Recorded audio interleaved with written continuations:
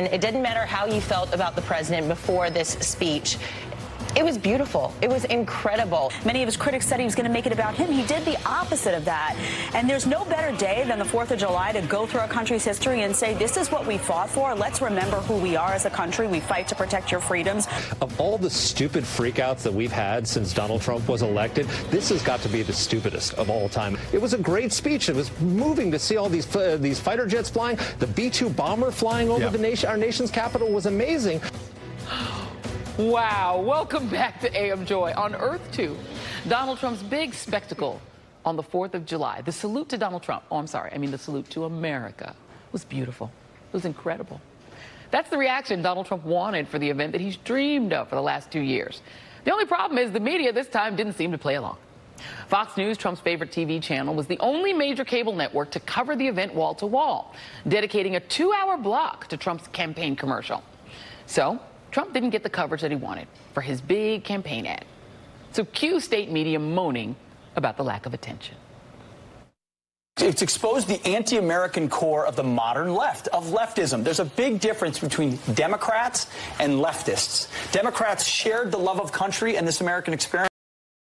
Differed on like marginal tax rates. Leftists believe America is an evil, bad place. Democrats, they have to do the opposite. Of course. So then that puts them in a position where they're against America, against the flag. You know what? No, the left doesn't love the 4th of July. They went ballistic with the flags.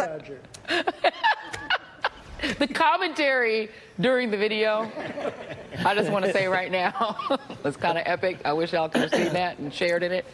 Joining me now is author and media analyst Eric Pollard, Timothy O'Brien, executive editor of Bloomberg Opinion, Jennifer Rubin, Washington Post opinion writer, and Michelle Bernard, president of the Bernard Center for Women, Politics, and Public Policy. I'm going to start at the table first for the giggly fellows that were sitting next to me. Even, Lou Dobbs was so angry about generals who didn't want to go and stand next to Trump in his commercial that he tweeted that they're snowflake generals, and this is why they haven't won a war since 1991. Wait, what? I don't know what he's talking about, but yeah, this was interesting. This was one time, because normally when we come on and we do this media segment, we're talking about how the media just keeps falling back and fading back. This time the media didn't cover it. I mean, it's a step forward. It is. I mean, it was a campaign event. It was a commercial. It was a commercial. As you say. Yeah. It was a red state parade, basically, and the speech itself was completely unnewsworthy. The event was essentially unnewsworthy. We have a bipartisan 4th of July event in Washington, D.C. Yeah. This megalomaniac, egomaniac event didn't have to be covered, and I think it's good the press didn't cover it. But we saw the Fox reaction. Part of this entire event was just to create a backlash, so they could say the liberal media didn't cover it. I mean, he literally spent $10 or $20 million to create this parade so he could complain about the press. So yes, in this instance, I think the coverage was good. They pulled back. This is kind of a joke. Yeah, well, I had to have you on for this segment, Tim, because you're my Trump whisperer today. How angry might Trump have been that he probably assumed that because he's president 4th of July, he does this thing that's a salute to America. It gets covered. The idea that it doesn't get covered the way he wanted. How angry do you think he was? Well, the fact that he began tweeting immediately about how heavy the attendance was and how flawless his speech was when it wasn't, as we know, flawless. It had some typically bonkers misstatements, like the British took over U.S. airports during the Revolutionary You don't remember War. when George Washington flew the missions over the airports? That wasn't in my class. And, the other thing, the setting for this at the Lincoln Memorial, Trump has tried since the beginning of his presidency to associate himself with Abraham Lincoln. And Lincoln, of course, stands as this colossus across American presidential history. It would be more, synchronous for Trump to say, I'm like the great Andrew Johnson or the great Warren Harding or the great Richard Nixon.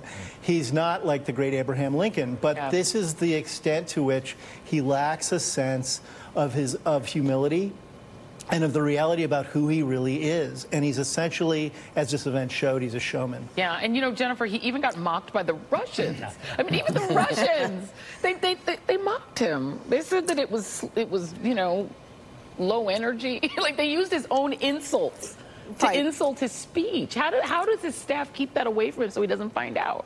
It's hard when the Home Office gets upset with you, out in the provinces. It really is demoralizing. Demoralizing. I will say this. I thought it was very interesting because it actually reinforces this huge gender divide that Donald Trump has created. For Donald Trump, America is about wars, it's about winning, it's about crushing the opposition. There is no sense of goodness, of grace, of willingness to take in the huddled masses, of course. And this is, I think, becoming a huge gender divide. Women do not like this talk of war. They do not like militarization over the 4th of July. Certainly some men don't as well. But as a general, this is exactly why women hate him. It's all about him. It's all about war. It's all about him puffing himself up. It's all about